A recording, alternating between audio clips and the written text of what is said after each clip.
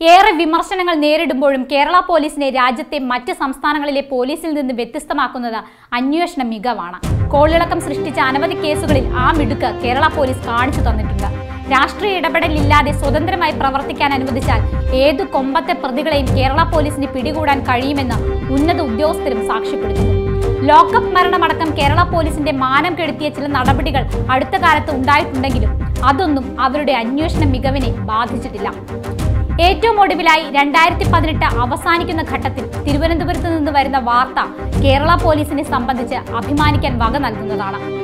ഒരിക്കലും കണ്ടുപിടിക്കാൻ കഴിയില്ലെന്ന് കരുതിയ കൊലപാതകമാണ് ചിറയൻകീഴ് സബ് ഇൻസ്പെക്ടറുടെ നേതൃത്വത്തിലുള്ള റൂറൽ ഷാഡോ പോലീസ് തെളിയിച്ചത്.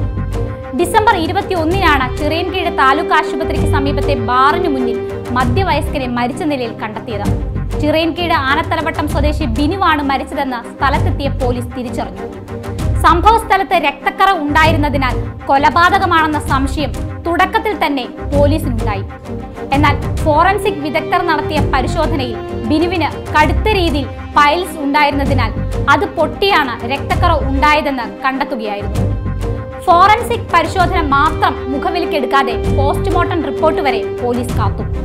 ആ റിപ്പോർട്ടിൽ വാരിയല്ല് പൊട്ടിയതിനെ തുടർന്നാണ് ആന്തരിക രക്തസ്രാവം ഉണ്ടായതെന്ന് വ്യക്തമായി.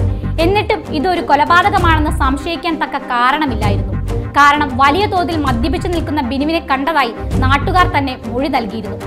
വീണ് പരിക്കേറ്റതാവാനാണ് സാധ്യതയെന്നാണ് നാട്ടുകാർ പോലും അപ്പോഴും സംശയിച്ചിരുന്നത്. എന്നാൽ കേസ് അന്വേഷിക്കുന്ന ചിറയൻകീഴ് പോലീസ് അതുകൊണ്ടൊന്നും വിട്ടില്ല. റൂറൽ ഷാഡോ പോലീസിന്റെ സഹായത്തോടെ അരിച്ചു പെറുക്കിയുള്ള അന്വേഷണം തന്നെ അവർ തുടങ്ങി.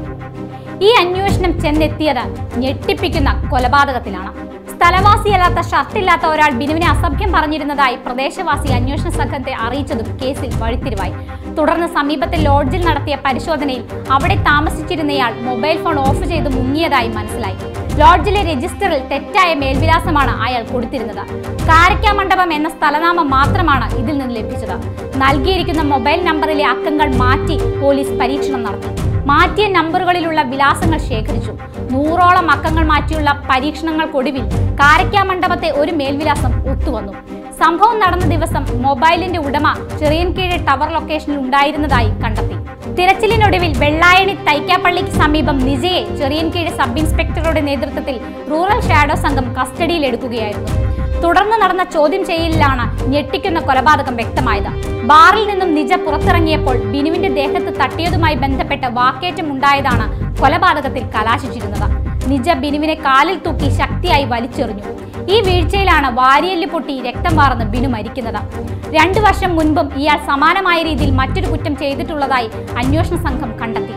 Chirayinkeezhu sub inspector S Niyas, shadow SI Siju KL Nair, ASI Firoz, shadow team അംഗങ്ങളായ ദിലീപ്, ബിജുകുമാർ, റിയാസ്, ജ്യോതിസ് എന്നിവരടങ്ങിയ സംഘമാണ് നിജയെ അറസ്റ്റ് ചെയ്ത് കേരള പോലീസിന് അഭിമാനമായിരിക്കുന്നത്.